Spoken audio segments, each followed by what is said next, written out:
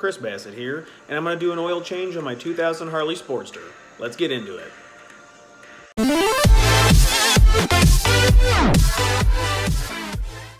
I just stopped into Walmart and grabbed my oil and my filter.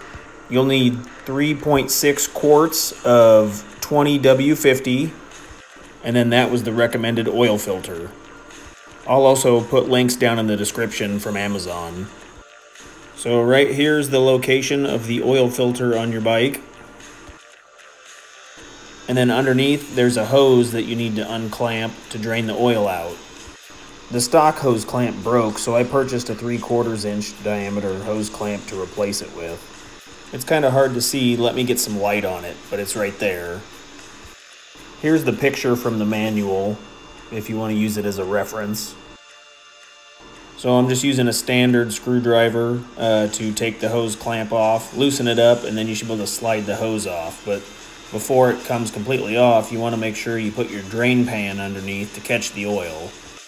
And now that the hose clamp is loose, go ahead and pull the hose off and let the oil drain out. It takes about 15 minutes for all the oil to come out, so you've got some free time to walk around. It also takes a little bit longer because the bike's at an angle on the kickstand.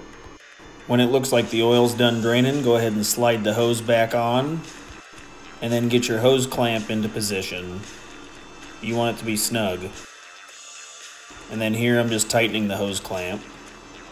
Make sure you don't over tighten it, otherwise it would break.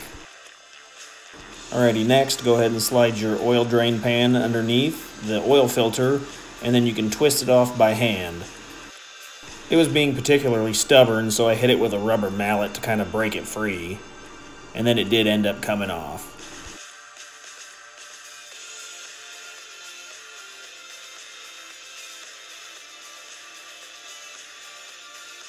Take some of the old oil from the old filter and then apply it to the new rubber gasket of the new filter. It'll create a tight seal. Then go ahead and hand thread your new oil filter on, and then you want to make sure it's really snug. And then finally, the last step is to add the new oil back into the oil tank. So right here is my dipstick. It has a temperature gauge on the outside, which is handy for seeing if my oil's over temp. Pull out your dipstick, then go ahead and put a funnel inside, and then pour in your oil. It takes 3.6 quarts of 20W50, but that could change depending on your climate. You may need to adjust the viscosity of your oil if you ride your motorcycle in a hotter or cooler climate.